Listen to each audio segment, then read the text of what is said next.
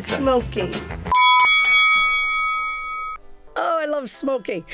Anyway, I'm going to tell a story about the first time I performed. And I was the angel in the Christmas play. And I didn't know what to expect, but I had to rise up from a box and hold an apple up to the sky. So when I did it on the day, as they say, the spotlight came up, and I held the apple up to the sky to tremendous applause, and I was bitten. That was it. I knew that's what I wanted to do, was just center stage spotlight like this. So the next year, I was in the Christmas play, but I wasn't the Christmas angel. I was the elf of one of many elves. So this wasn't good enough for me. So I thought, well, I've got to stand out somehow. And they were putting mustaches on the elves.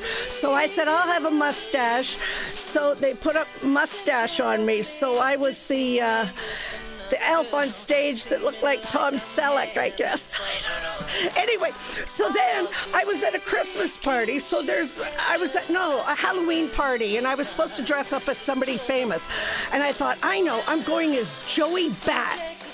And so I took an eyebrow crayon, and I started doing this all over my face. And I thought, oh man, everybody's going to go as Joey Bats, not just me.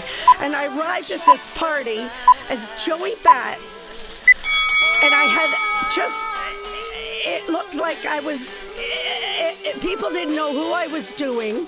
It just looked like I had to put on a beard for no reason. It looked, you know what, it almost looked racist. And it was like just a low point in my career. Anyway, so it's a theme of mustaches. Anyway.